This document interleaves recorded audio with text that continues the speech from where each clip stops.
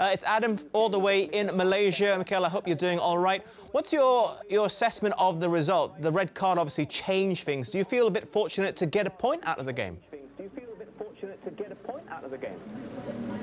No, I am disappointed that we lost 2 points because for a long period in the game we completely dominated them. We had the best chances. We should have been 3 or 4-0 up. We didn't do it, and when you don't that against that opposition, obviously you know that they're going to have a moment in the game to get back. They did it. We got the red card, and obviously with 10 man, life is much more difficult.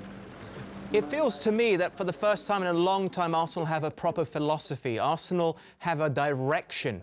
Do you feel your players are following your instructions to a T, that it's coming along as well as you would expect?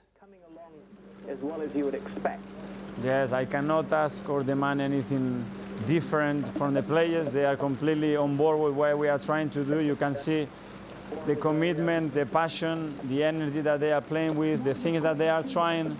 And we will evolve, we will be better, but the process, I think, in direction, it's the correct one. Obviously, the season is still pretty open in terms of Europe. Is that your main target this season? Obviously, there's also the cup competition just around the corner as well. Do you feel you can fulfill those targets that you've set? We're going to go and try to win every single game against any opponent, prepare the game as well as possible, and keep improving. That's the only thing we can do. All right, thank you very much, Mikel. All the best for the rest of the season. Thank you.